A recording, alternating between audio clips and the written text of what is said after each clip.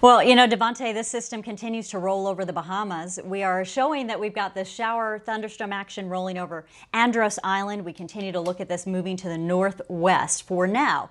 It is likely going to make a Florida landfall as we get you into late evening, and then it'll track back into the Atlantic at some point going into late Sunday night and Monday and head for the Carolinas. So let's show you the track. Right now we've got the system approaching West Palm Beach area, anywhere from there to Fort Pierce for a possible, or Fort Pierce, excuse me, through a possible landfall. And that will continue as we go into your early Sunday morning through the afternoon hours.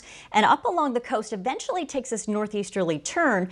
And as it takes a northeasterly turn, we expect it to be scooped up by a cold front and an upper low, a trough that develops that's going to help to steer that system into the north-northeast after, of course, making landfall potentially somewhere along this the Florida coastline, then the South Carolina or North Carolina coastline.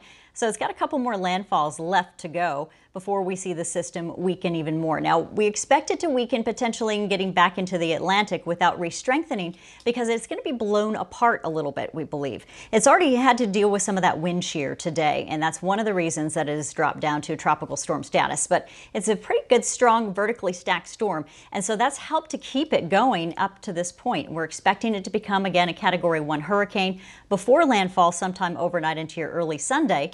For folks in Florida, they're under hurricane warnings. You can see it all up and down the coast from Allentown over areas of the Bahamas. We're expecting them to be impacted next. We also have wave heights anywhere from 10 to 12 feet. And we're looking at the storm status. Of course, once it gets over 74 miles an hour, it'll be back to a hurricane status. So right now, tropical storm. It'll go back to Cat 1, then down to a tropical storm and impacting potentially folks in the triad with just some showers, some thunderstorms, occasional rain bands that could lead to some flash flooding in spots, especially east of I-95. But 20 to 30 mile an hour winds are going to be occasional over the next few days, and we'll be watching for that trend. Most of that wind, though, along the coast and, of course, in the sandhills. For us, the rainfall totals, we'll be watching the track and any changes to it to increase our possibilities, but we're looking at anywhere from 1 to 2 inches as we get you into early Wednesday morning. Now, the storm should be out of here late Tuesday night into our Wednesday, and then we'll be dealing with more thunderstorms from other systems as we go ahead into your weekend.